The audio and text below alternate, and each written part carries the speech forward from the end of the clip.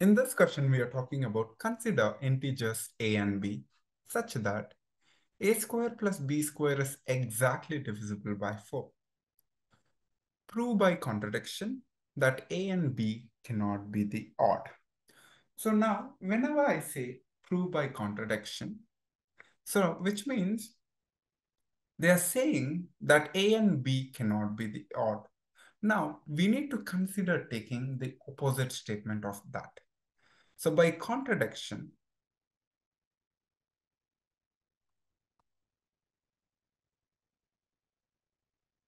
I'm going to take that A and B are odd numbers, odd integers. So I'm going to consider taking A and B are odd integers. And using that, I'm going to try and prove that A square plus B square is exactly divisible by 4. And if I'm not able to prove it, then I would say that, okay, A and B cannot be the odd. So that's what it meant by prove it by contradiction. And here, A, I'm going to take it as A is an odd number.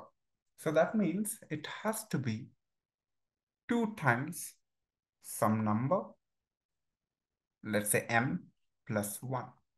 And B has to be 2 times n plus 1, where m and n can be any integers. So this is the first thing that we need to write it. Now, if I talk about this a square plus b square, and we need to prove that a square plus b square has to be divisible by 4. So in that case, it's going to be, in place of a, I'm going to put this 2m plus 1, and there's a square. And in place of b, I am going to put this 2n plus 1, and there is also a square. So if I expand this, using this a plus b whole square, so it's going to be 4m square plus 4m plus 1. And here it has to be 4n square plus 4n plus 1 again. So in that case, it's going to be 4m square plus 4m plus again 4n square plus 4n plus 2. And here I can take 4 common out. 4 into m square plus m plus n square plus n plus 2. Now, we definitely know that this part is going to be a multiple of 4. But will the entire part be multiple of 4? Definitely not. So we know this is going to be a multiple of 4 because it's like 4 times some constant, and where all this m and n are integers. So no matter what is the result of this part is going to be always a multiple of 4. And whenever we have a multiple of 4, and if 2 is getting added, so in that case, a square plus b square cannot be a multiple of 4.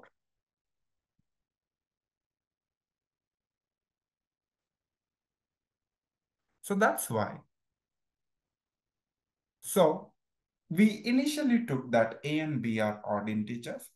And when we take a and b are odd integers, and we were able to prove that a square plus b square cannot be a multiple of 4. So that's why by contradiction,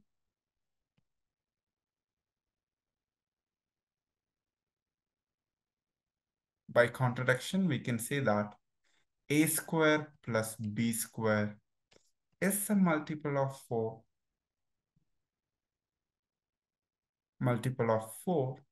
or whenever I say multiple of 4 or divisible by 4, both are exactly the same.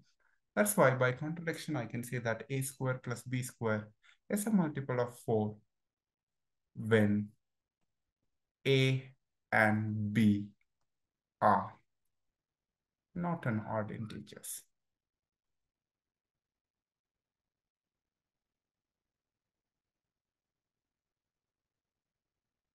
So this is what is the right answer for this sum. And here the marks distribution goes something like this. And it's a 6 marker. So 1 mark is for assuming that a and b both are odd integers. And the second mark is for taking down this, writing down this statement. And the third mark is for substituting it and doing the expansion. And the fourth mark is for showing up this particular step.